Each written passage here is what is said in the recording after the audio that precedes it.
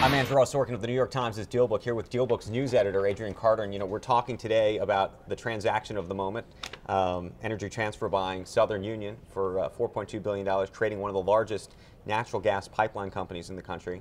And I'm curious, is this a deal based on the idea that somehow natural gas prices are going up?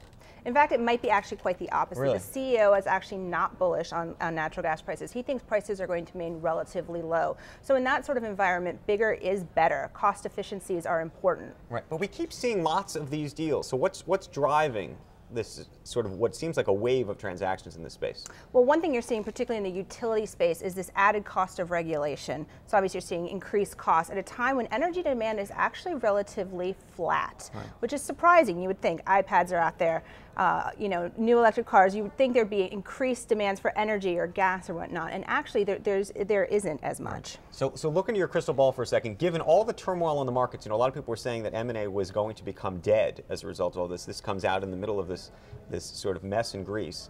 Do we think we're going to see transactions like this and more of them going forward for the rest of the year? Looking at M&A in general, right, companies have a ton of cash on their balance sheets, and they're willing to put that to work for strategic opportunities. And so this is one of those strategic opportunities. They're not willing to just throw the cash around, but I think that's why you're seeing these smaller deals, these $4 billion deals, $6 billion deals. You're not seeing the $30 billion ones for the most part, but the smaller, more strategic ones are happening. So interestingly, it looks like Energy Transfer stock is actually up, which is somewhat of an anomaly, or at least had been historically an anomaly, but we're seeing this more and more, where actually the buyer's stock is being rewarded by investors as opposed to being pummeled. And I think one of the things that investors are looking for is whether they think they overpaid for it. So if they don't, if they think they're getting a deal, if they're getting it at a good price, then the stock is going to bump up. Investors are happy. What's happened though? I mean, that's actually a real shift, right?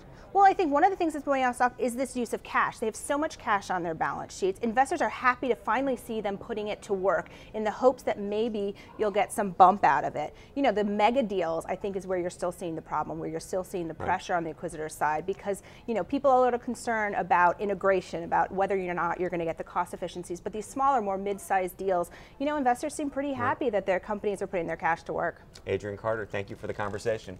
I'm Andrew Ross Sorkin of the New York Times' DealBook.